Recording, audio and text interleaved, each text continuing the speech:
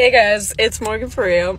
So if you're just starting out trading and you really don't know what you're doing, this is probably a good video for you to watch. So I'm going to start by naming off some really good exchange platforms, or at least in my experience and opinion. Keep in mind this isn't financial advice, trade at your own risk. Then I'll also name a couple tokens that I think are really good. They have a good foundation and are doing well. You probably already heard about it. But here we go so I don't run out of time. Coinbase, my favorite. So I started out with Coinbase and I would say it's a really good beginner platform. It's super user friendly and it is kind of self-explanatory. I really did start out with Coinbase. I'm not just saying this because I have a link in my bio that'll get us both $10 in Bitcoin if you spend 100, so check it out. I also have Coinbase Pro, which is a really good one, so once you're experienced on Coinbase, you might want to head over to Coinbase Pro because they offer more and they have less fees. Binance is a really good one. They have the lowest fees of any exchange I think I've heard. Robinhood is also a really good one for beginners. The only issue I had with it is that it took like 6 days for my money to hit the account so that I could trade. So that went by really quickly. I'm gonna have to make part 2. Stick around.